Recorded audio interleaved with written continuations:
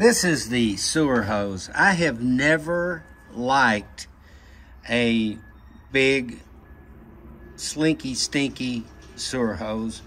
Of course, another thing too is we usually camp in full hookups and very seldom have to go to a dump station.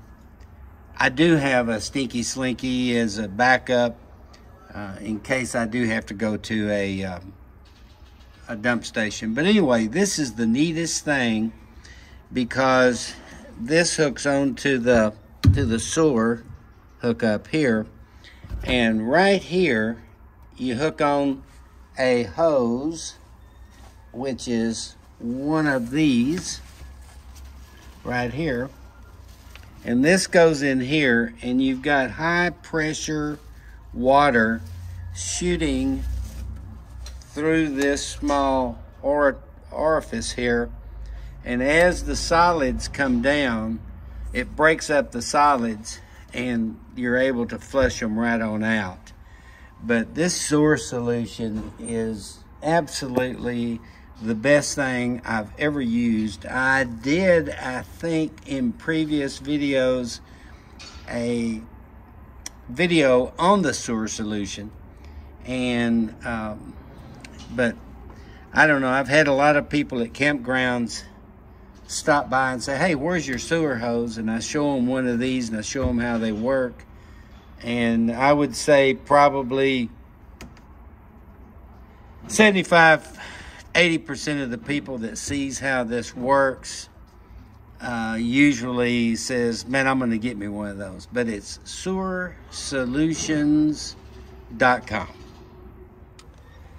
This is, right here is my black tank flush, and I have a quick disconnect on it, and with my flushing hose I've got here, I can quick disconnect it to the flush.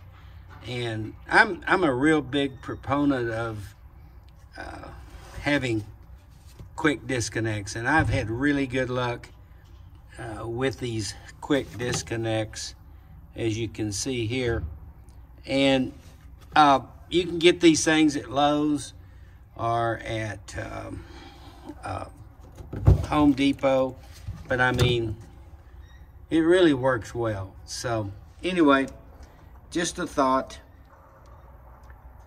If you notice on my two drain valves, there looks like a screw in each one of them. And that is exactly right, it is a screw.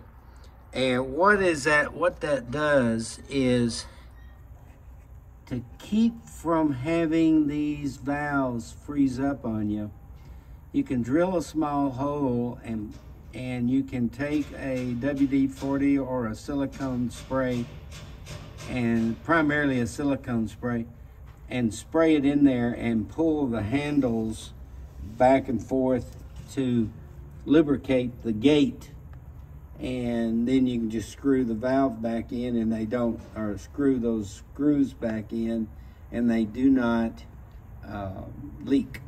But that has always kept my valves very well open. I saw this done on a previous YouTube video and thought, that's a great idea, especially how sometimes these valves get hard to pull and push in.